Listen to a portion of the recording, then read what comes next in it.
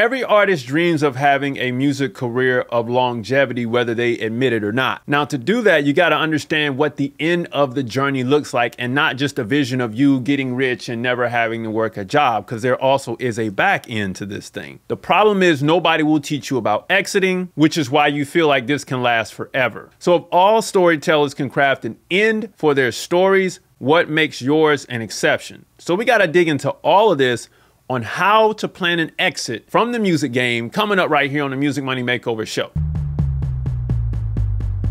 Hey everybody, welcome back to the Music Money Makeover show. Let's hop into this so you don't get lost in the sauce. Check it out. All right, so when we're talking about exiting, we want to reinvest in our music throughout the process, because this is going to help us own some stuff. So just hear me out. For some of my more recent videos, or from some of my more recent videos, you understand why I say reinvest in your music. And that's because out of any standard artist portfolio, music brings the lowest return and is the most cash hungry. So we got to keep feeding it. So wherever you start to run a profit based on all the revenue you bring in from your music endeavors, pull some off the top and reinvest in your music. Financing your music is not a good move when it's just you or a small team. What I mean by financing is actually getting a loan to do so, because it's really, really expensive. So in short, to recap, financing your music should be done with cash, not credit or loan, because it has the lowest return. However, we gotta own this stuff, and I'll talk about it in a minute on why we need to own it. So invest your profits into other financial avenues. Let's talk about it for a second, because we're talking about the exit. We're not in the process, we're getting to the exit. We're preparing for it. Because music is not a regular job, you'll want to sit with the financial planner and begin to figure out a strategy to invest your profits into other financial assets. So whether that be IRAs, 401ks, stocks, T-bills, gold and silver, or real estate, or whatever tickles your fancy, or whatever you have, whatever, some investments will help you retain money for when you are a little bit wiser to make bigger investments, and some can get you going right out the gate. So it's whatever you choose, but the point is you want to sit with some type of financial planner and talk about your finances, so when things begin to drop, you've got some cushion and insurance. Now, you want to retain as much ownership as possible. You'll want to retain as much ownership as possible because, as Sir Mix-a-Lot so famously put it, music publishing is your retirement check. So you don't want to cash in on that early in the game, which is why I tell people that you don't really need a music publisher right now, especially when you're getting started in the game. Keep as much ownership of your masters and publishing as possible, as it is totally possible to do this before cashing in too early. Some of you all like to go get that advance check of $500,000, $250,000, or $100,000, maybe $1 million or 1.5, but you don't realize that 3 years, 4 years, 5 years down the line, if you make it that far, and for some superstars who have to do a few things to last 10 years long in this game, I mean, you know, come on, man. Like you're really going to want to have this as you begin to decline. And you're going to realize that, oh, I don't have my music, my publishing, my masters anymore. I don't have access to that. All I have is the money and the other stuff that I bought. What do I do? What's going to happen? Chances are you're going to go broke at this point, and you're going to have to find some other investments and hustles to get some things going. Now, let's talk about the catalog. Catalog the intellectual property. From the beginning, all DIYers or do-it-yourselfers will catalog their records. That's what we do. However, many will not play the copyright game the right way. The copyright game, okay? Either you don't register them for copyright at all, or you register them in your name, not a business, risking your protection. Now, you know we talk about this in the 60-day record label, but all intellectual property must be handled with care, because it is the seed that bursts all of your golden geese. That's what I was getting to earlier. Music is a loss leader. It doesn't make money. It makes money. It'll put money in your pocket, but it doesn't make the money that you want to see in the beginning. What makes the most money is your personality. It's you. It's your story. It's the content, right? And then from there, you can leverage that attention to get the money that you seek. Without the music, we can't really move forward. That is your core talent.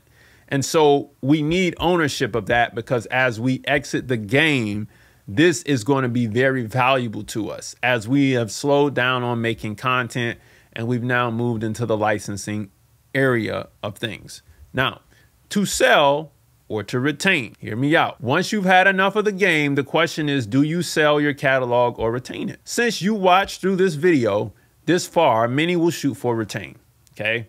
However, if you decide to sell, make sure you sell for an amount that's going to equate to 10 times or more of the amount that you would have received every year for the rest of your life if possible, but mainly for the next 20 to 30 years. Okay. Some may choose to sell a percentage of ownership to get a cash bonus or a percentage in exchange for administration work, which is something I'm going to suggest. But either way, if you retain or sell, somebody is going to have to do the admin work. This is very true. So selling should be thought about further down the line in your career. Now, why did I not say reinvest in merch? Because if you remember from my earlier videos about using business credit, you'll know that credit is great for flipping and music deserves a cash investment that will run at a loss for a long time. Merch is a calculated item that can be sold over and over again, whereas music is not so strong with that because people don't really buy vinyl as much as they will buy merch to wear it out and show that they are a part of the crew that represents this artist. Nobody's going to walk around with a vinyl record and say, hey, I like this artist, check it out. You know, nobody's doing that. But they will buy some merchandise to wear. We don't reinvest in merch. We can reinvest in merch designs all day by just saying, hey, let's craft a bunch of designs that represent us.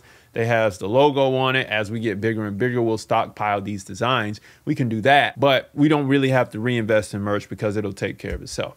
Now, when should I exit the game? Here's a really good question.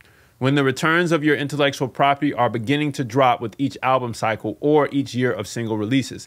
As the revenue begins to drop, is a clear sign of when you should exit the game, okay? Especially if you've already put out 3 projects.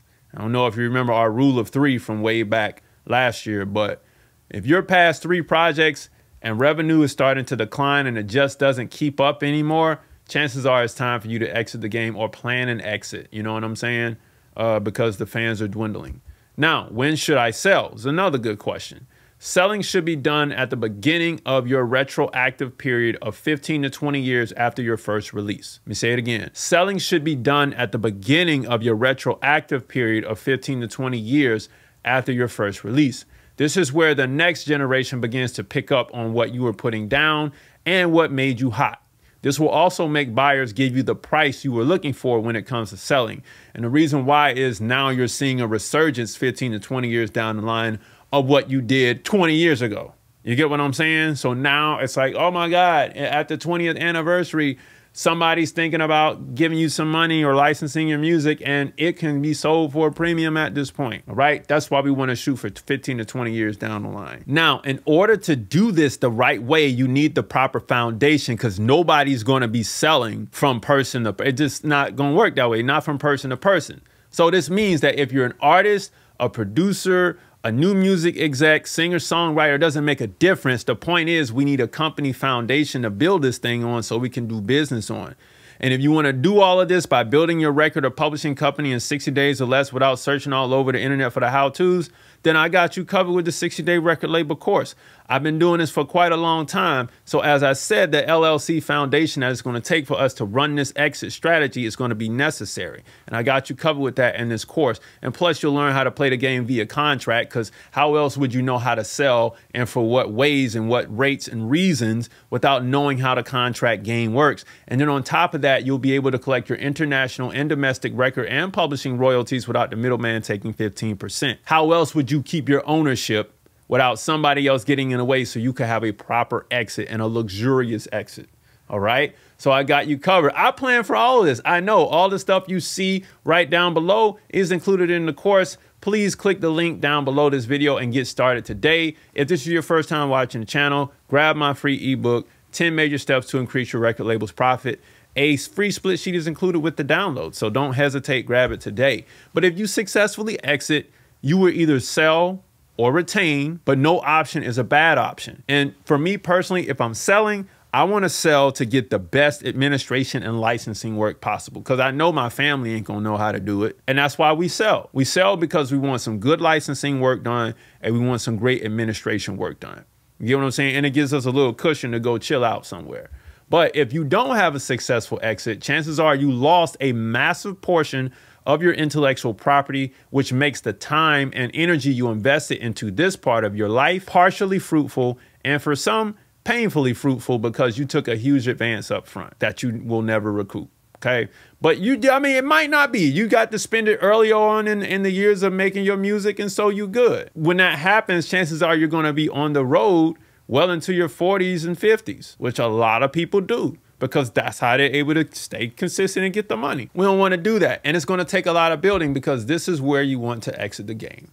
Selling or retaining. Either way, no option is bad, but you got to sell the right way. Now, if you were wrestling with what the end of this journey would look like for you and how you would actually escape the rat race of the actual industry, now I got a little bit of means to do so you can retire, if you will, early or later in your career. Doesn't make a difference. The point is, you know a little bit more about exiting the game, and that's what I wanted to do. Music Money Makers, if you make music, you should always make money. Log on to musicmoneymakeover.com, jump into the 60-day record label course right down beneath this video, download the free stuff below, book a call on musicmoneymakeover.com, and I'll see you next time. Peace.